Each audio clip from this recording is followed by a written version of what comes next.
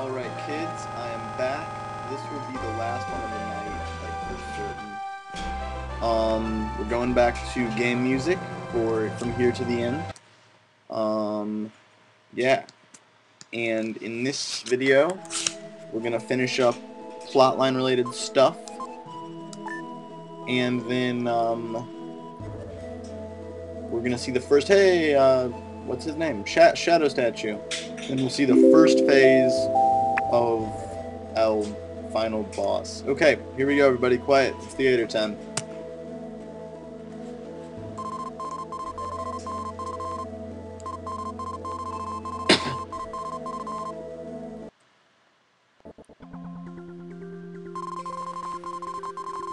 And why am I standing on you? I did that on purpose.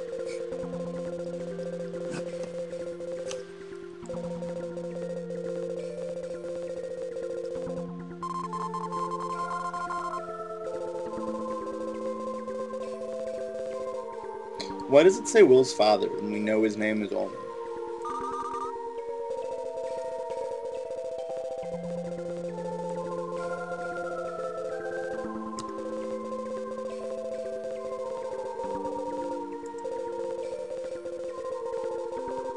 The camel. Camels are funny.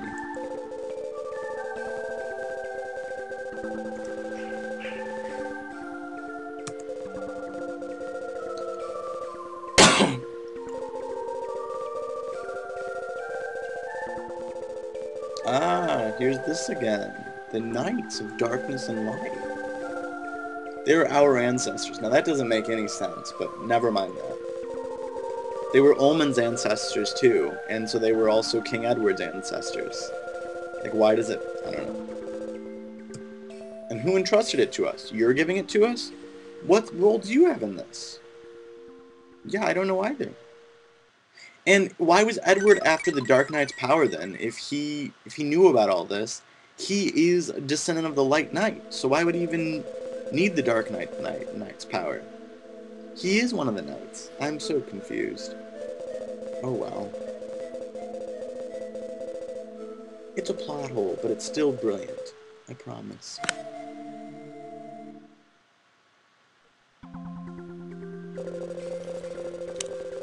Oh, okay. I'm yawning up there.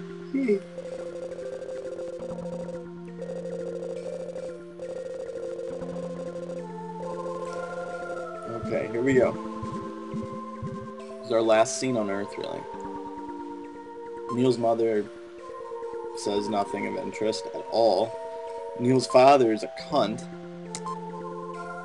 Yeah, awesome. Seth's cool. Thank you. Will's father says, I need to talk to you. Okay. This guy's interesting. Wow. Hamlet. Aww. Okay, here we go. Now we get all their power. And then, now earlier, I jokingly said that Will and Kara had sex and a blackout and stuff. Right here, yeah. They actually have sex. At least I'm gonna read it that way. Here you go. When they became one... First of all, this grammar is all fucky, but when they became one, and since they've been borrowing from random Western things like, you know, the Bible. Well, that's not really Western, it's Middle Eastern, but you know what I mean? And Greek.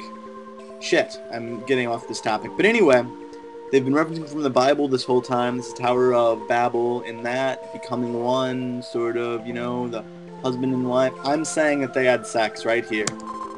So, in case anyone's wondering, Will and Kara, sex scene, a rooftop. It was great. And then mystic statues that used to be colored but are now gray are spinning in a circle around Will. Okay.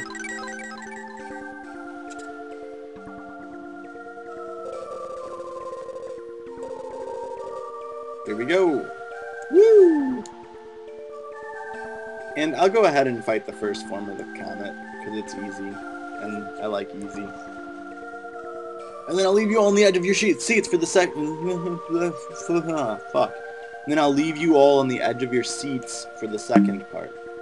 Wow, this is really long. There we go. And my eBay thing just popped up. I just got a pedal, apparently. A guitar chorus pedal. This is the Firebird. It's the ultimate power of the world. Isn't that awesome? And I so need to equip Aura. Yeah, there we go. It really sucks you can only hit it one time. Like, it's so easy, but it's so tedious. It only has 20 HP, which is really nice of it. But, come on. There we go.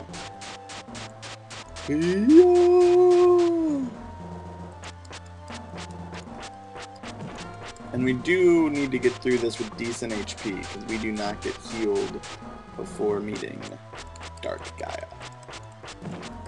This isn't Dark Gaia yet. This is just a creepy face on a comet, which makes a hell of a lot of sense. There we go. And with that, I shall leave you here. Dark Gaia next time, and then probably an entire video worth of credits, because they're long. But they're interesting. They tell a story. You better all stay for them. Grr. Okay, so next time, final boss. In the meantime, I'm Stefan Scott. Bye.